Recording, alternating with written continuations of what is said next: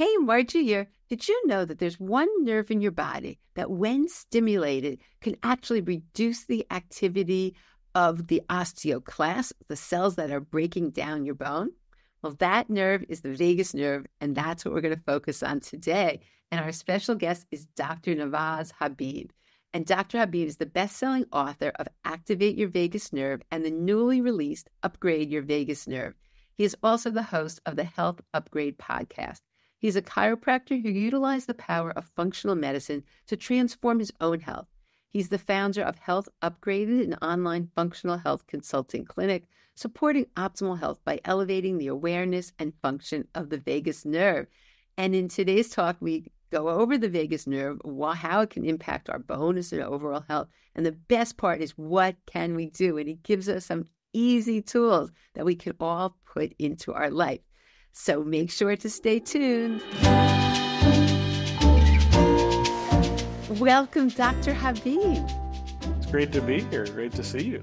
Yes, it was so fun. We just saw each other at the conference, and I didn't know that you had a new book. And I have 4 years ago, it was 4 years ago, you were on this podcast. And when you hadn't been that long ago that you published this book, Activating the Vagus Nerve, which I have all mine. It's marked up. I've used it for years and recommended it because you gave so many amazing tips, and I just thought it was great. But now we have Upgrade Your Vagus Nerve. So I'm excited to hear all the details, and a fantastic book. And I'm excited to have you back because there's just so many things that are important about the vagus nerve that can not only can really impact our bone health, and which is so important for this community here, but also it will just change your whole life. And what I really love, I like easy tweaks. So I know at the end you're going to share really easy things that people would never have thought of that can really make a big difference. Anyway, so I think we have to bring everybody, because not everybody heard your first interview, and not everybody knows why you, and maybe even start out your history, why you've gotten so involved for so many years and so focused on this vagus nerve. So why don't you start there? No problem. The vagus nerve has always been of just unique and kind of wonderful importance to me. It stuck out when I was in chiropractic college and was working with some really interesting cases and was going through kind of learning the anatomy. And there was one nerve that just stuck out. It was unique. It was different. And I'm very much the brain guy. I still remember when I was in high school, we had a biology project to create a mold of whatever organ we decided to, and we had to label it, and we had to put it all together, and people would do something very simple. And I went for the most complex thing I could possibly do, and that was the brain. So I was a very kind of brain neuro kind of geek from a very early age. And there was something that was just unique about this particular nerve. It didn't fit the mold of simply being part of the nervous system, but rather having connections to almost every other system and somehow having an effect on every system. It was the only cranial nerve, which means it starts within the head cavity, to actually leave the head cavity, the only one to do that. It was the only one, and it's the only nerve within the body that connects to essentially every single organ within the body. So it connects to the heart, to the lungs, to the kidneys, to the spleen indirectly, to the gut, to the stomach, to the intestines, to the liver, to the pancreas. Every single organ actually has a direct vagal nerve connection internally within it. That's unique within the body. That's really what struck a chord in my brain and said, what is going on here? Like, why are we being told these basic things that it controls what's known as the parasympathetic nervous system, and it's sending these particular autonomic signals, which is important, and we'll get into what that means. But it just felt like it was so unique, and it was really being undersold or underutilized and underappreciated, in my opinion. And so that's where my love and my passion for understanding what it was really doing came from. And I started going down that path to start to learn what exactly is the mechanism by which this nerve controls and is controlled by, and what signals is it sending and receiving in order to get our bodies into a thriving state. And so that's really where it all kind of started for me was there was just something so different about this particular nerve. So then in your clinical practice, what did you start seeing when you focused on things to improve improve the activity of the, or first of all, why don't you just say what might have been problems with this nerve were you seeing? Yeah, it all really came down to this common path between the root causes that a lot of us are aware of as causing the root of a condition.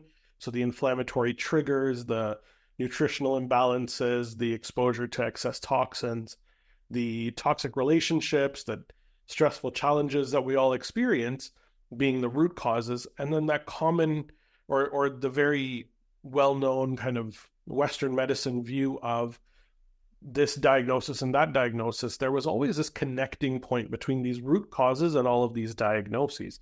And that common path between those root causes and those diseases to me was chronic inflammation, or the inability to control the inflammatory process. Inflammation is an important process, right? It's like pushing the accelerator in a car. And when we push an accelerator on the car is going to go. We're going to be able to utilize the car to get us to a place faster than we can get just by walking simply. But when we put our foot on the accelerator and we don't have a countermeasure, as in we don't have the brakes, that car becomes a danger. It starts to become dangerous to the people around us. It's a danger to us. We could have a car accident. We could get into major troubles simply by not having control over that mechanism. And essentially, that's what's happening within our bodies now, especially in the Western stressed out lives that we live.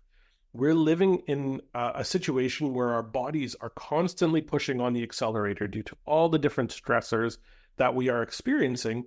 And we've forgotten about the brakes, and we're not pushing the brakes effectively anymore. And we're not slowing our bodies down to the point where they can recover from those stressors.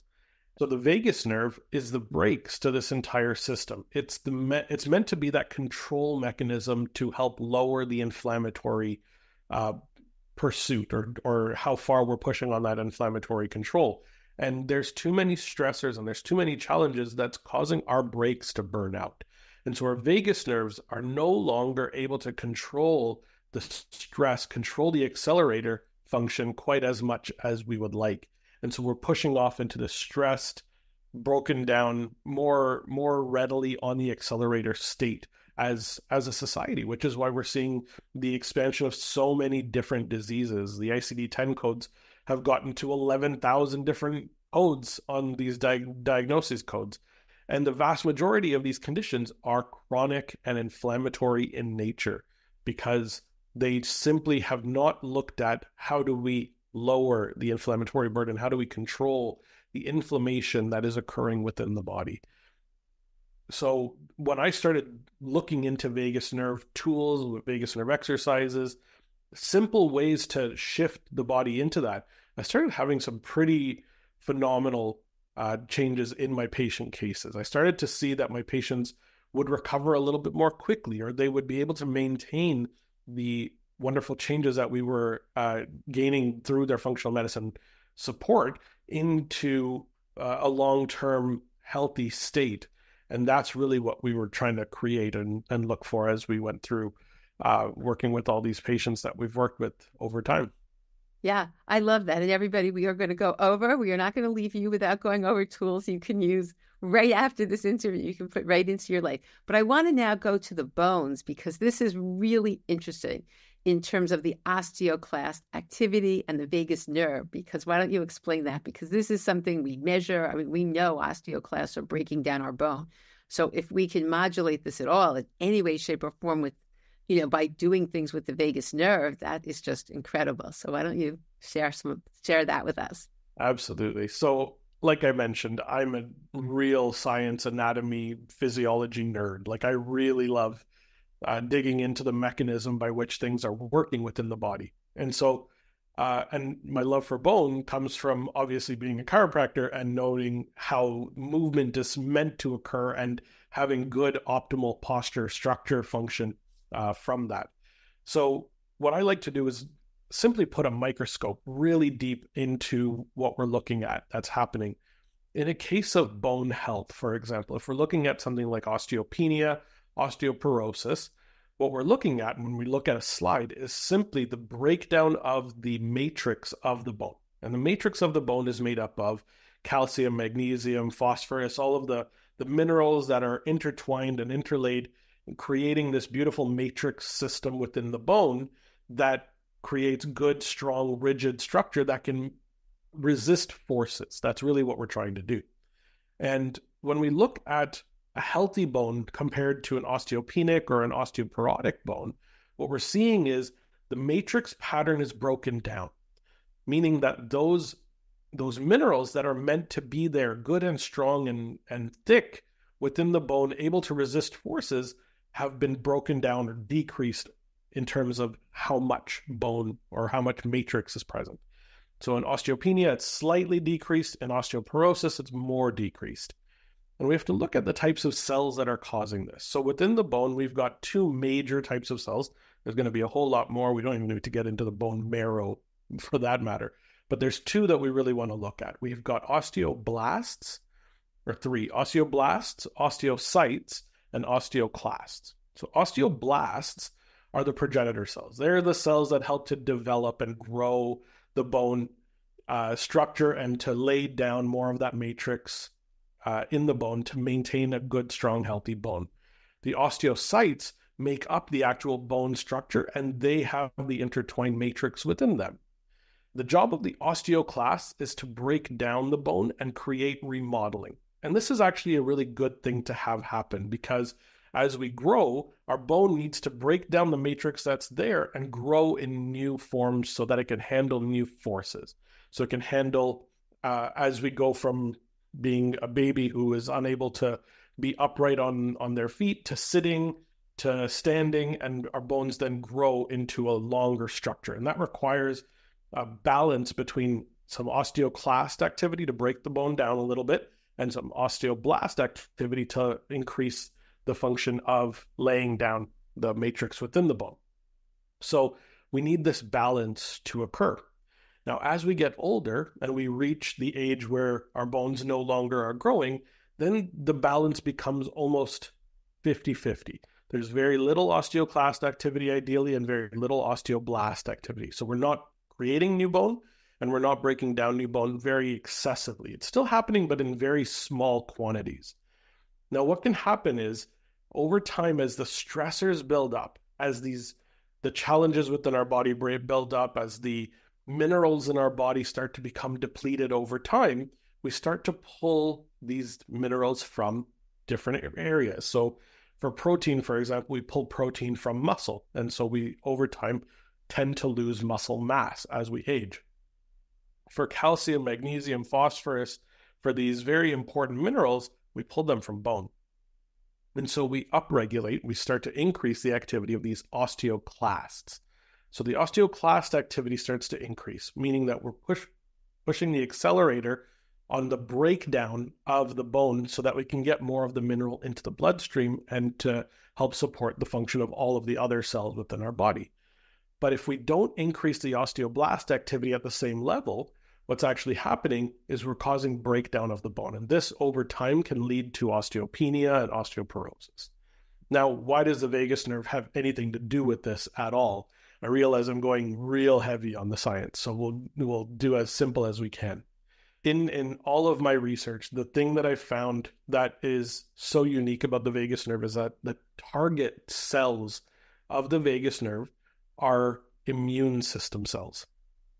Immune cells that are present in every single organ of the body, every organ that it connects to directly through the vagus nerve, and all of the organs that it doesn't connect to directly. The immune system does a lot more than simply protect us from what's coming into our bodies, the challenges, the stressors that can, and the toxins, the bacteria, parasites, whatever that's coming in. Not only does it protect us from those things, but the immune system is heavily involved in building bone and building and creating and maintaining the function of every single organ that it's in. And these immune cells are called macrophages, these particular ones that I'm talking about, and they're called tissue-resident macrophages. And every single organ in the body has these tissue-resident macrophages. They are the Kupffer cells in the liver, they're the microglial cells in the brain, they're the macrophages that line along the entirety of the intestinal tract in the gut, and in the bone, they are the osteoclasts. These are tissue-resident macrophages in the bone. It means the osteoclasts are the immune system cell in the bone, one of them. And the job of the vagus nerve, when it sends out its signal, which is called acetylcholine, is to take these immune cells and put them into a state where the brakes are put on, where we're pushing the brakes and we're not allowing them to do the breakdown and the killing effect that they would do in a defensive mechanism. So the goal of the vagus nerve is to control inflammation, is to control the breakdown processes that these immune system cells have. The osteoclasts, when they become hyperactive, when they get pushed into this breakdown state, trigger osteoporosis or osteopenia by increasing the bone breakdown. But when we don't have the signals of vagus nerve coming in, those signals are increased. But when we have good vagus nerve signals coming in, meaning acetylcholine making its way throughout the entirety of the body because that signal is amplified by other immune cells, those signals of acetylcholine come in, they affect the osteoclast, they say, stop breaking down the bone so quickly, slow it down. And what that does is it either will completely stop or really truly slow down the breakdown process that's occurring within the bone. That's true for every single organ. That's true for the liver. That's true for the gut. That's true for the brain. It's true for the lungs, you name it. So every organ in the body requires these vagus nerve signals to lower the immune system activation and put us into a state where we are fixing the issues rather than fighting potential challenges. It's the difference between the fight and flight and the rest and digest system. And so the job of the vagus nerve is to put us into that rest, digest, recover, rebuild type of state. And that's really what we're trying to get to. So there was a really cool study, I think, that we spoke about at IHS and that I'll allude to here. There was a study that was done retrospectively on a significant group of people that had a vagus nerve implant put in. So this is a device, it's an electrical stimulated device that goes right on the neck, on the vagus nerve, and it causes the vagus nerve activity to increase. And this was done particularly for epilepsy. People that were having seizures, they had epileptic seizures, and this was a great tool because vagus nerve stimulation ended up lowering or stopping epileptic seizures from occurring. Really cool. Now, retrospectively, they went and they looked at the number of people that had these implants put in versus a similar group that had the same condition but didn't have the vagus nerve implant put in, to see what were some of the differences that occurred after 10, 15, 20 years of having the implant put in. And one of the big things they found was the group that had the vagus nerve implant had a very, very low incidence of osteopenia and osteoporosis. Wow, that's so fascinating. Yeah, that's incredible.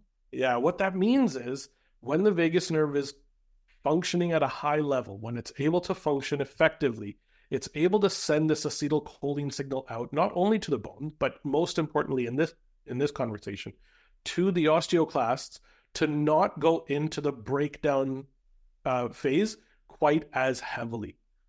And what that meant was we were able to maintain the function and the strength of bone.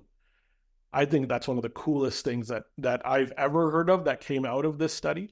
So it was really an interesting kind of, let's pull this all together. And when we chatted, I had to share this with you because I thought it just made so much sense to share with you and with your audience. Well, it's funny, when we talked, I was like, you must come on because, and we're going to go into what we can do, but this is something that's doable, in terms of activating our vagus nerve. And you talk about that in your book. But let's talk, how does a person know? Okay, so if someone's listening and they're thinking, well, how do I know what the state of my vagus nerve is? So, it's a great question. And we finally are living in a situation where we can measure it. And that's really exciting. We can measure it readily. So vagus nerve is part of the autonomic nervous system, meaning that it has direct control over the heart and the lungs and all of the automatic processes that are occurring within our body that we don't consciously need to think of all the time. Okay. So this includes things like the heart rate, the breath rate, the digestion, the detoxification processes within the liver. They're all constantly happening. Now, the autonomic nervous system has two sides to it. And in the exact same way that I'm kind of mentioning, we've got the brakes, which is the parasympathetic nervous system, which is the vagus nerve primarily. And then we've got the accelerator, which is called the sympathetic nervous system. And this is the fight or flight system. So when we go to exercise or we have somebody tap us on the shoulder and we're stressed out about something, our heart rate increases, our breath rate changes, we go into a short, shallow breath. That's your sympathetic nerves pushing the accelerator and saying, increase the heart rate. We need to make sure that we are not triggered, that we're not pushed into a state of kind of threat to our survival. So we're ready to fight or ready to run from something that might be a threat to our survival. And that requires the sympathetic nervous system to turn on. The job of the vagus nerve in this particular situation is to slow the heart rate down. And so what we're looking at is a balance and an ebb and flow of sympathetic and parasympathetic activity. And what we can measure is that ebb and flow of parasympathetic and sympathetic activity in the heart. And that's not measured by heart rate, but it's measured by a different signal called heart rate variability. And we live in this wonderful age where we now have wearable technology, which gives each of us wonderful empowerment to say, I know what's going on within my body. I have these wonderful tools that can help me understand this. So there are amazing wearable technologies out there. I'm wearing my Oura Ring right now. There's wonderful kind of arm wrist straps, watches, chest straps, all of these different devices that are out there that are now measuring heart rate variability. What we want to do is we want to see our heart rate variability up. The higher our heart rate variability, the more vagus nerve stimulation, the more vagus nerve function we have that's working really well. So that's what we're really looking for, is increased heart rate variability. And that means that we're pushing accelerator and brakes effectively in balance. That's the ideal situation. So all of these wearable tech, if you're looking at them, if you're using them, or if you're thinking about using them, this is one of those tools that I would highly recommend to know where you're at from a heart rate variability, parasympathetic vagus nerve function activity level. Hey, Margie here. If you're looking for a way to stay motivated and get results in your bone building plan, then I have the perfect solution, the Happy Bones Club. This is my exclusive members community where you get direct access to me on our live monthly Q&A sessions, along with in-depth classes, guided workouts, and interviews with guest experts. So you can continue to learn about all aspects of your bone health and tailor your journey to strength and vitality with the support of a community working towards the same goals as you are. So just go to tinyurl.com/happybonesclub to learn more, or you can click the link in the show notes. I hope you will join me and be part of this great community. Now back to the show.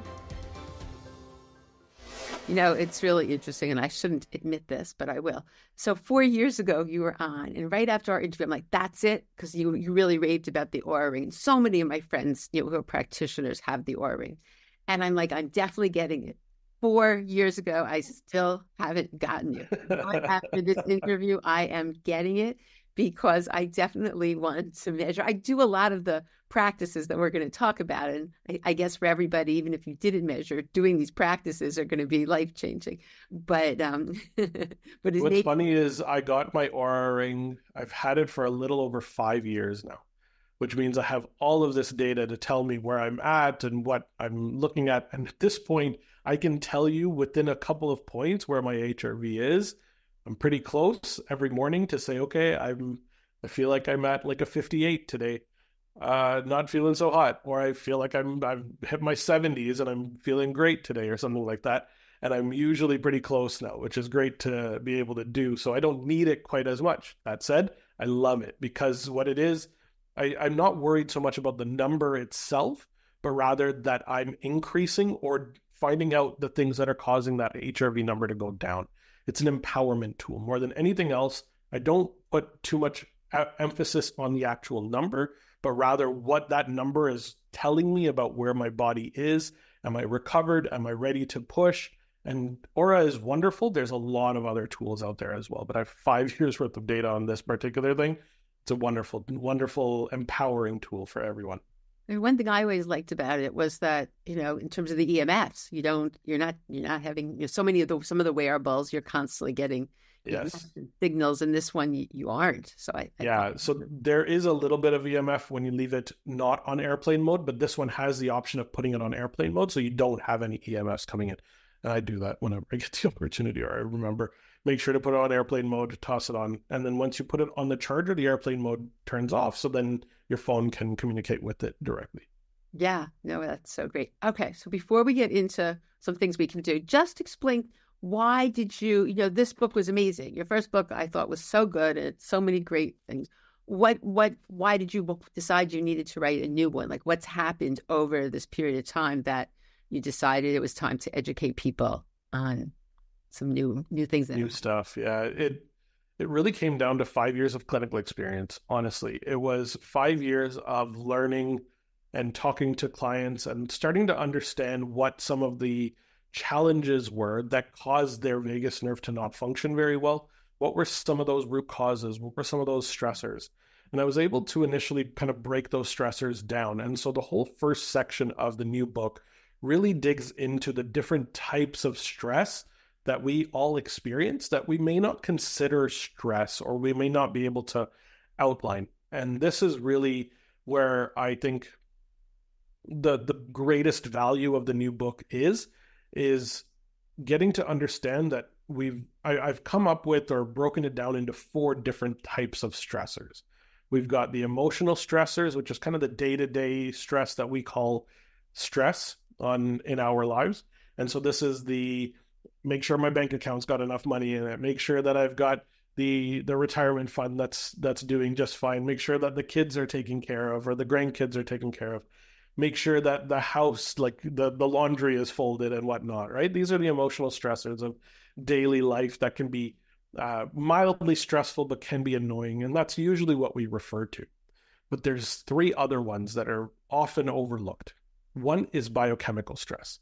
This is huge because biochemical stress can be the addition of excess biochemicals that we should not have, meaning things like pesticides, herbicides, plastics, phthalates, PTFE, or the polyester clothing, and the challenge that comes from some of those things that we might wear that might not be organic, or the flame retardants, the things that are in the air around us. There's so many that we're living in. It's almost like we're in a chemical stew at this point. And these are biochemicals that our bodies are being affected by, but we should not be experiencing a ton of usually. And then in addition to that, it's the lack of nutrients that our body should have. So we're looking at the lack of particular nutrients: calcium, magnesium, phosphorus, choline, really, really big one here. We'll talk a little bit about choline, but choline is it's an essential thing that needs to come in from our diet. 90% of people are deficient in choline intake in their body, and it is required to make acetylcholine, which is the signaling molecule of the vagus nerve. So we need to make sure that we have all of these little tools that our body requires: electrolytes, amino acids, all of the things that our body needs to build and maintain good function. And so biochemical stress comes down to either too much of the bad things or too little of the good things. On the physical stress side, this is the third section, is physical stress. And these are often overlooked, but things like car accidents, physical trauma, slip and fall injuries, concussions, things that we've physically experienced a breakdown or some sort of repetitive strain injury, over-exercising, under-exercising. These are physical stressors. And so they can cause an extra breakdown. And these stressors can lead to breakdown of the vagus nerve in addition to all of the other stressors. And that fourth one is psychological stress. And this is previous history, potentially childhood trauma, a victim of a crime, having experienced some significant, like a divorce or loss of a loved one, loss of a family member, something like that. These are major psychological stressors that really scuff the lens through which we see the world. And they are major stressors in the moment, but often are the trigger for the breakdown process to occur, to start occurring. So we need to look into all of those, really understand the timeline by which those things might have happened and what then occurred following in our own health and wellness. Did we start to notice that we had more symptoms 6 months after the loss of a loved one, or after the car accident 3 months later? I don't know, something just wasn't right and I had all this extra pain, and I started to notice that my gut function was off or something like that. So we need to look at those and understand the timeline, and then we can know where to do the good work of fixing things up, where to address those root causes in a positive way. Are there dietary strategies? Are there going to be lifestyle strategies, psychological strategies, things like that? And I got into understanding the polyvagal theory in much greater depth as well. Have you ever heard of the polyvagal theory? No. I would highly recommend looking into it. It's a theory that was developed by Dr. Stephen Porges. And the whole concept of polyvagal theory is that our vagus nerve can only turn on and keep us in a rest, digest, and recover state when we are in a feeling of safety. When we feel safe, we're able to thrive. And when we don't feel safe, we push over into the stress side, we go into the sympathetic state, and our bodies are constantly pushed into a fight or flight state. And even worse off, it can go into a state of freeze, and that's a whole different level, where our body physically will shut down in function. We'll still have vagus nerve function there, but our sympathetics are turned off, and that's a whole different conversation. But this whole idea of, do I feel safe, is the main driver of if our vagus nerve is working or not. It's a really, really interesting concept. Highly recommend digging into that. You know, it's interesting in this community because people are really afraid of a fall and a fracture. It's a huge fear. And, you know, like one of my goals is to try to turn the fear into empowerment and getting strong. You know, as a physical therapist, it's so very important to increase your strength and improve your balance, which is empowering and which really does reduce the fear. But it is an issue. And now what you're saying, you can take that to the next level. People don't feel safe. You know, if you're walking, if you're constantly afraid you're going to fall and have a fracture, I can only imagine how that could affect the vagus nerve. Yeah, so that's great. Yeah, I love this book. I thought it was just fantastic, quite honestly.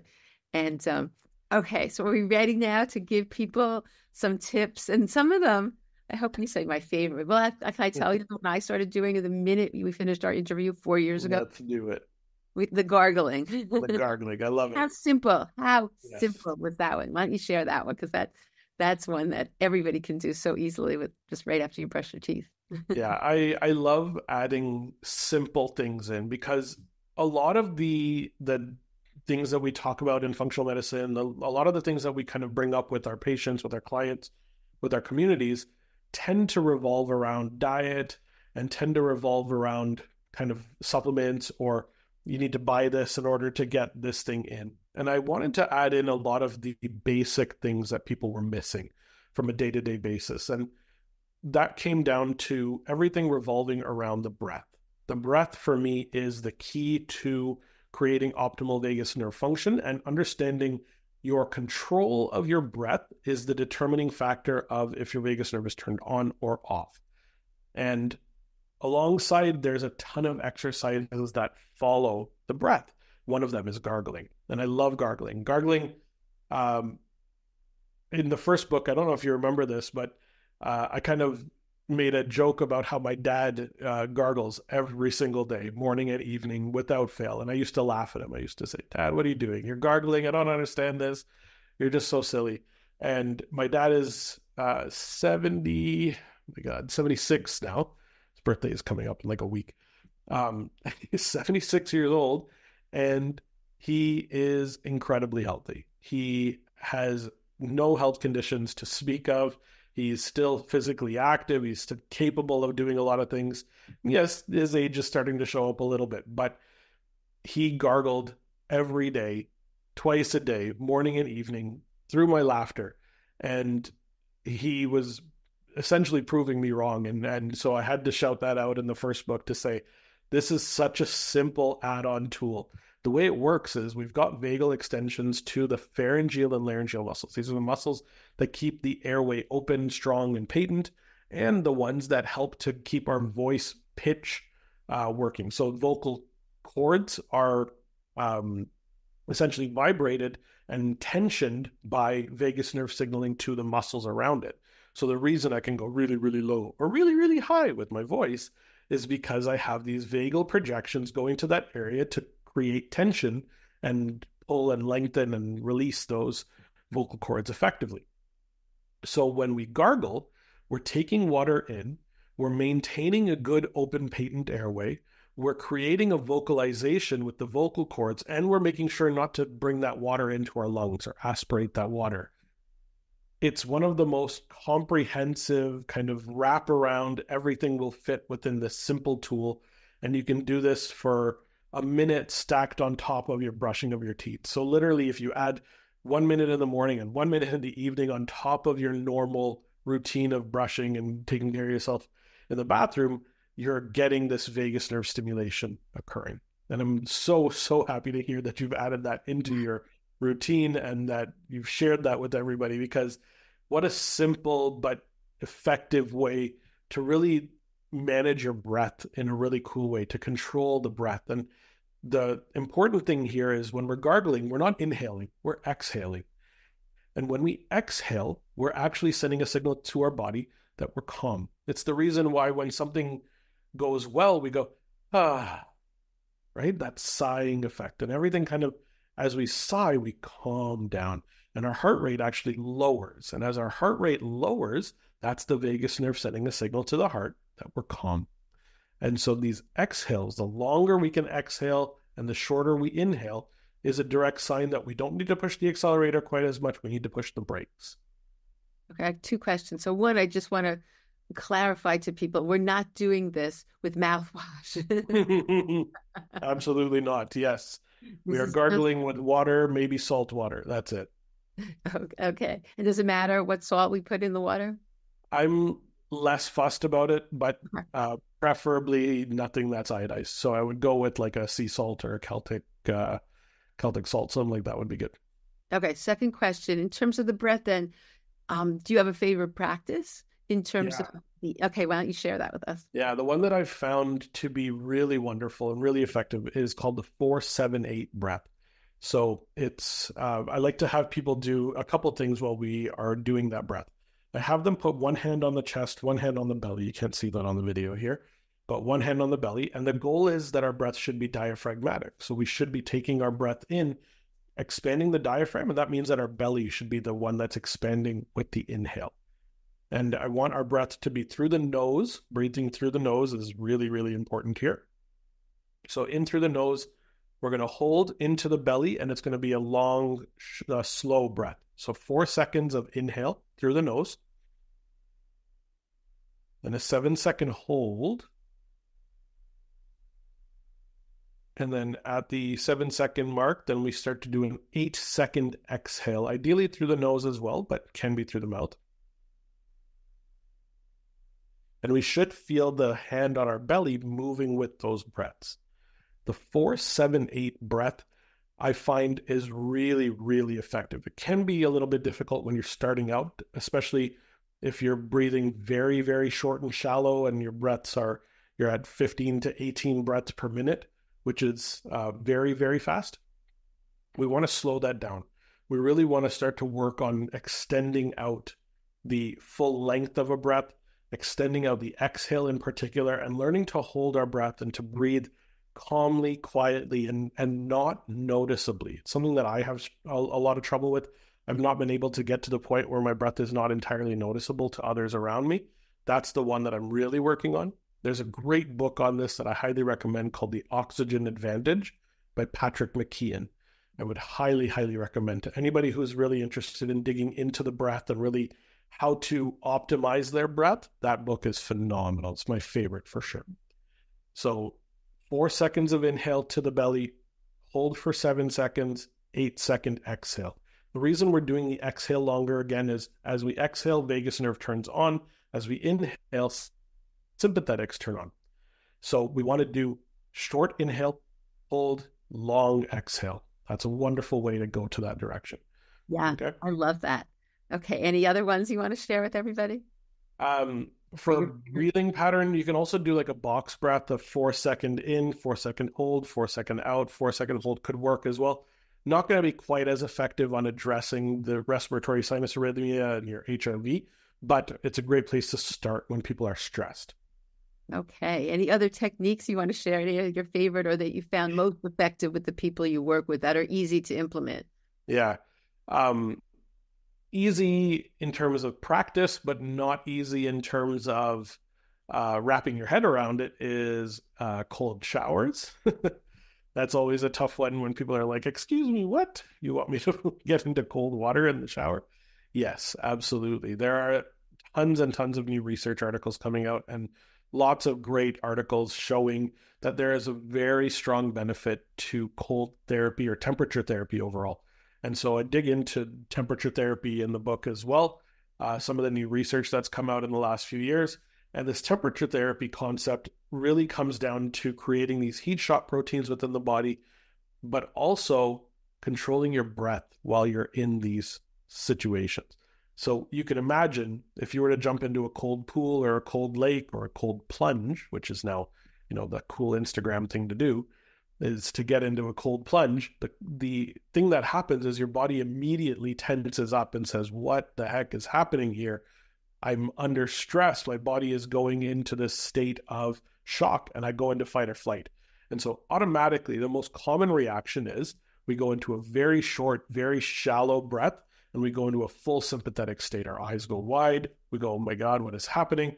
And the goal is to learn to control your breath, control your heart rate, and slow everything down and get into that parasympathetic state while under the stress of being in the cold plunge or the cold water. So a simple one that we can do is at the end of your shower, turn the water as cold as possible. Let it hit you in a sensitive area. For me, back of the neck, will always do that.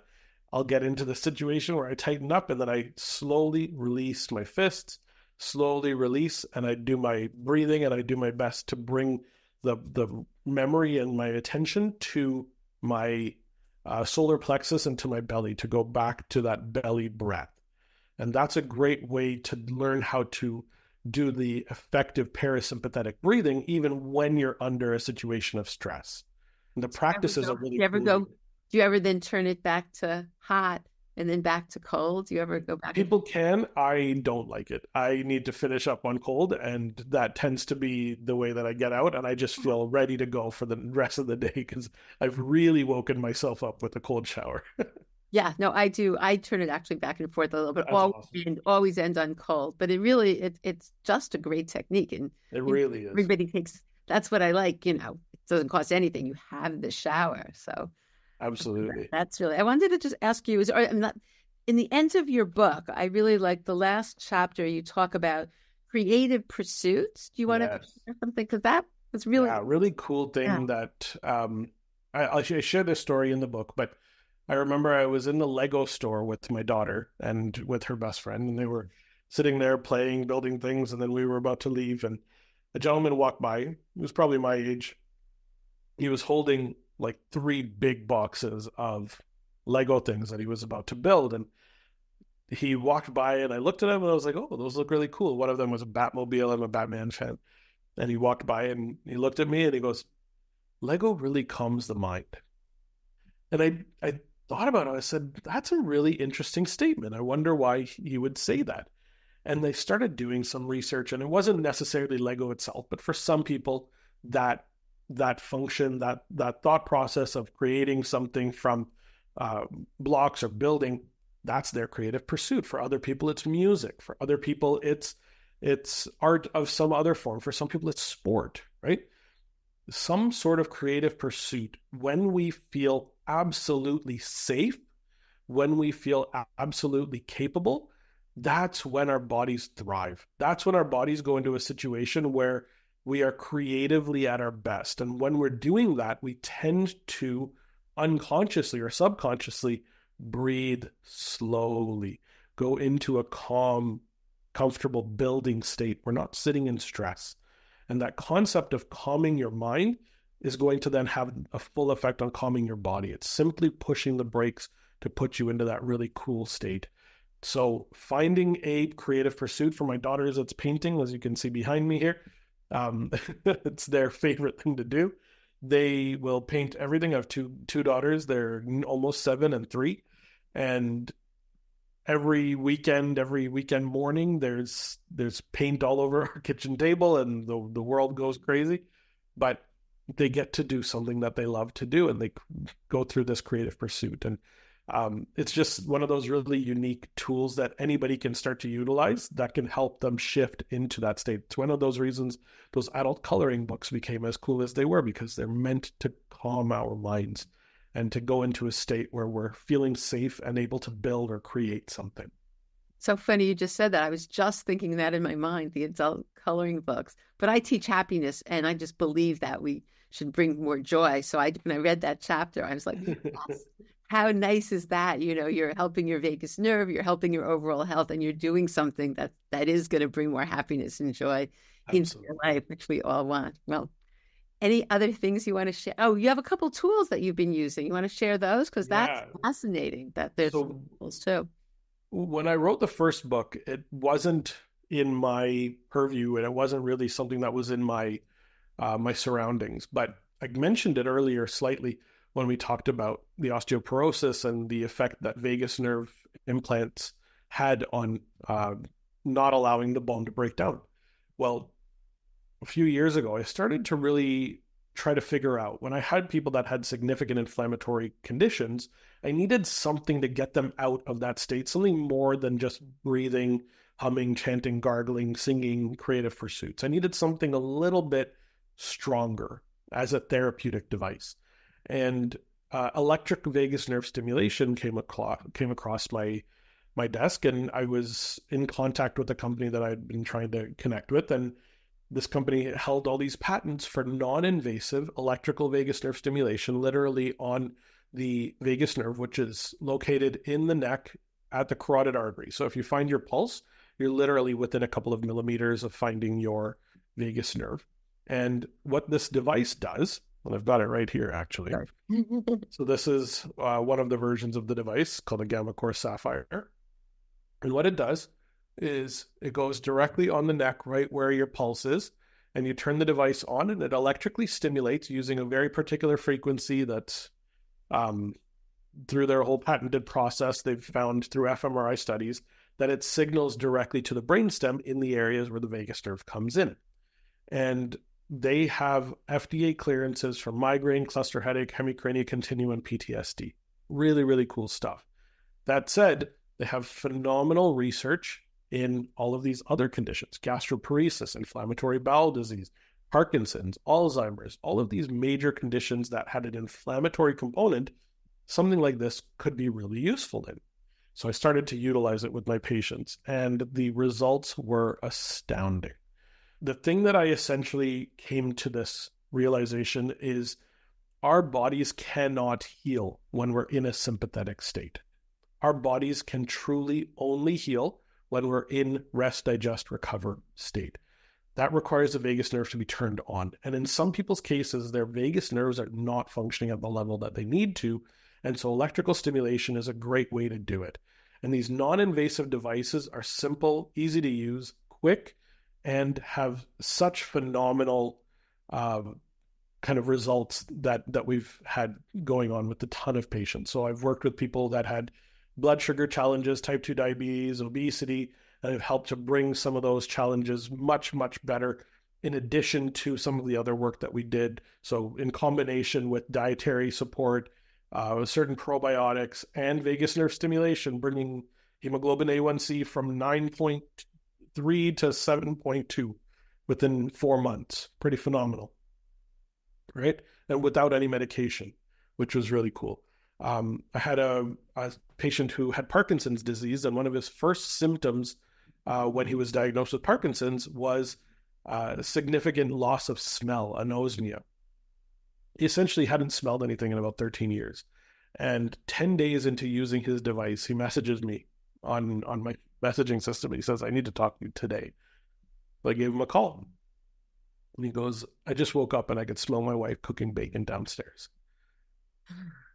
My brain exploded a little bit that day. It was really cool to hear. But I've heard so many cases where people are sleeping better, they're recovering better, they're getting into this state more readily, more easily off of a 2-minute stimulation on their neck that's primed to help shift them into that state readily.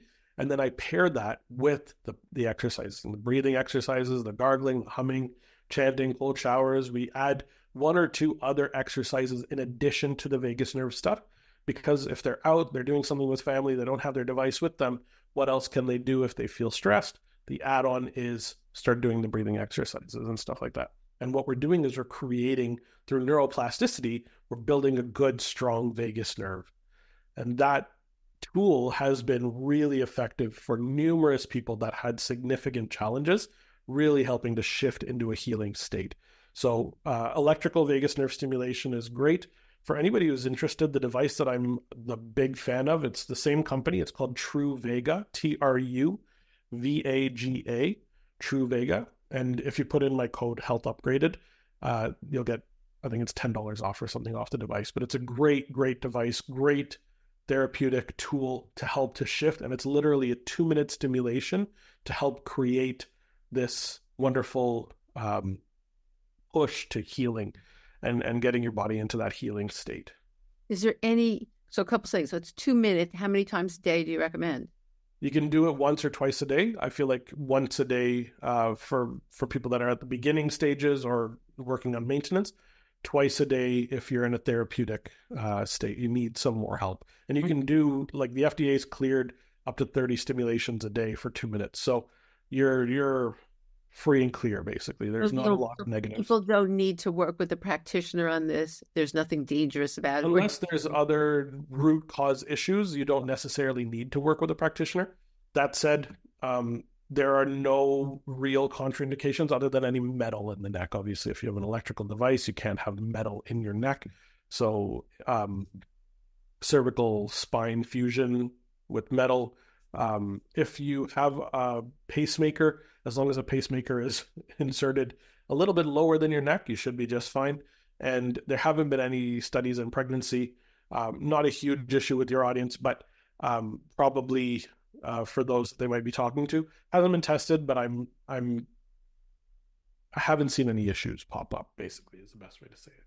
Wow. So as you were saying, you would do that and then follow it with one of your other techniques. Yes, exactly. So while you're doing the 2-minute stimulation, doing a 4-7-8 breath at the same time, or focusing on your breathing, focusing on the exhale, nasal breathing. Humming is a great way to pair it as well. And what we're looking at is creating these stronger neuronal connections, vagus nerve connections to the muscles and to the organs below. Wow. Isn't that nice? How much does something like this cost? What are we talking about? Depending on which version you're getting, it's anywhere between $300 and $500. Okay, great. Yeah. Any other things you wanted to share before we end? No, I think really, honestly, the thing that a lot of people are missing when they're looking at their health journeys and they're trying to create all the dietary and lifestyle changes that are required, they tend to stress about it a lot. And we're almost going into a state of something called health anxiety, where we're becoming more anxious about not feeling healthy or wanting to feel healthy.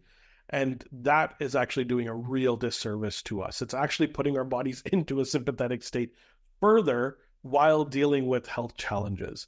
And something I would highly recommend for anybody who's experienced this particular challenge is do your best to calm your mind about these things. Do your best to try to create this situation where your body is in a safe, healing state. And then all of the other things that you're doing will actually start to work significantly better.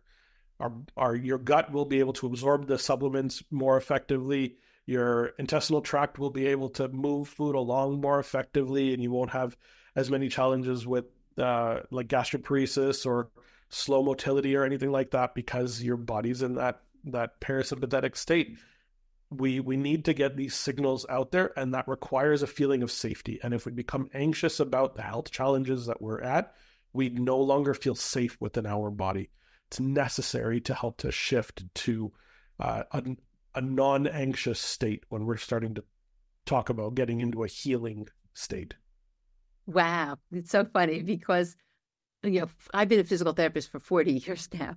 And I noticed that very early on, that if people did not heal when they were stressed and in that sympathetic state, we had to get them in the parasympathetic state to heal. It made such a difference.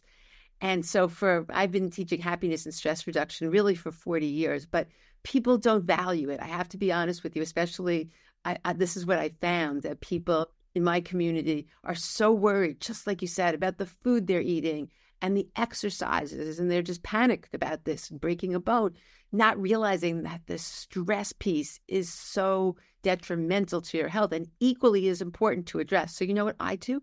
It's actually, I've just included in my program. It's a non-negotiable. So my happiness course is part of my membership, because I just feel it's so, these practices and the stress reduction is just so important. So I am just totally right with you. And I'm so grateful. I love the book. I loved it the first book, but this is amazing. And, it's not something your doctor is going to say to you, oh my gosh, you're a vagus nerve. So I think it's so great that you bring this out and you're sharing it with the world. And it's not easy to write a book. And so that you took that extra step to get the new information in. And I'll have all the information in the show notes because this just came out. I'm just so glad we bumped into each other at the meeting. And my book is actually signed. Woohoo. Yes, it is. Anyway, thank you so much for being here. And what's the best way for people to follow you, and what's the best way for them to get in touch with you? On social media, just look up Dr. Navaz Habib, or you can go to drnavazhabib.com, and you can learn more about what I do and how I work with people. And if you're really interested in the book, I've got a workbook that goes along with it. Great. That is awesome. And you can find it at vagusnervebook.com, VAGUS nervebook.com, vagusnervebook.com. Oh, I'll put that in the show notes. Oh, that's wonderful. So while they're going through this, they can actually write about it. And do you still see patients? Yeah, absolutely. So my online clinic is called Health Upgraded. And I'm still seeing people and still working with people, both in a one-on-one and group setting. So depending on kind of the need of the client, we'll fit them to where where they need the support, and try to get them functioning at a much higher level. And is this in person or is this virtually? Everything is online.